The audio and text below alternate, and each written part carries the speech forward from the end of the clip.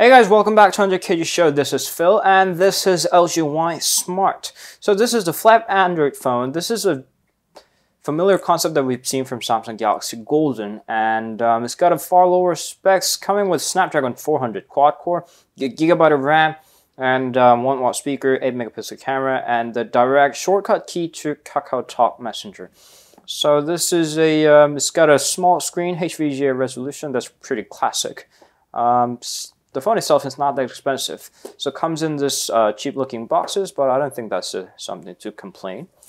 There is the phone itself, and beneath that is the manual, a brief manual, charger,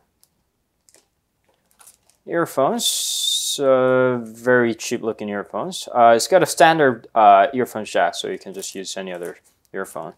Unlike the Galaxy Golden, there's a micro USB port, the cable, the battery charging pod,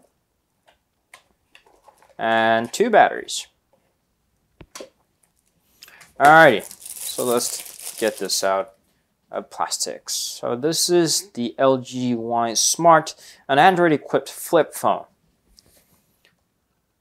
Let's take a closer look at it. It says Y Smart here, and beneath that is a little LED to show you what's going on inside the screen. And this has a leather-likely pattern. It's got a rubber coating on top, so it doesn't get scratches or fingerprints that easily. Same goes the same with the back. An LTE logo, 8-megapixel camera, and the 1-watt speaker that's they're claiming to make good loud sound. There's a standard earphones jack, and the dedicated camera shutter key, the volume rocker, and the micro USB port. That's it. It looks like a pretty standard flip phone until you place the battery and turn it on. Ooh. Alright, so this is how it looks. It's a big flip phone actually, so I think this is the minimum screen size of the screen that you can operate with the touchscreen. The screen on the inside of the touchscreen is just like any other Android phone with the keypad and different form factor. So let's try to turn it on. Definitely says that, Android. And keys-wise, there's a back, home, and the menu key. It says menu in Korean. And the message box, the messagings. Album brings you directly to the photo album, the KakaoTalk Messenger key shortcut, and the address book, talk, and the clear key, and the keypad over here. Alright, so this is the setting. Let's use the keypad. We can skip the Wi-Fi, Google settings, or you can just touch on it. You can either touch there to bring the software keypad, or you can just use the keypad built on the phone.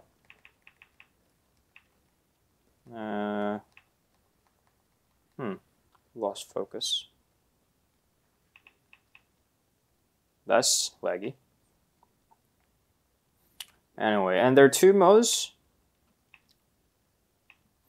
The automatic updates, the antivirus,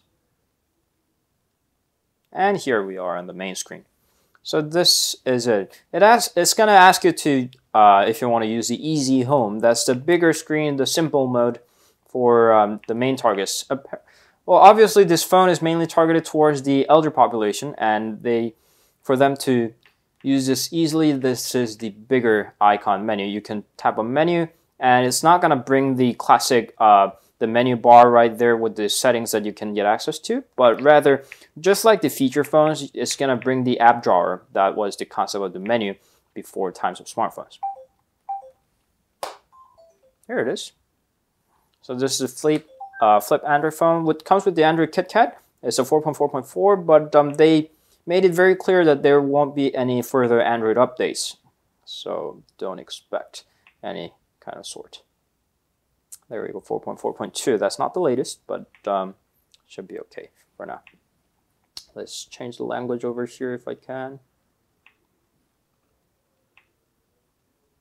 There's only 2 languages supported, Korean or English. And here we are. And that's flip Android phone for you. If you're wondering about the size, it's about the size of the iPhone 5. It's that big. And to the bigger phones, here's Galaxy S5 and Xperia Z3. When closed, it's not a bigger phone. It's not a big phone, but when opened, of course, it gets bigger. So that was LG Y Smart. So this is one of the few flip Android phones available in the market. And this is far cheaper than the Samsung Galaxy Golden, which isn't available in the all markets either. LG is not planning to launch this anywhere but Korea for now, but who knows that the sales are going to go well and launch in the other places as well. This is an unboxing. The review is going to come very soon, so stay tuned. In order to do that, you got to drop by our homepage, underKG.com. We got more photos there and other reviews for other devices as well. So please just drop by, and there's underKG View channel as well, and our social media, Instagram, Facebook, Twitter, and Google+.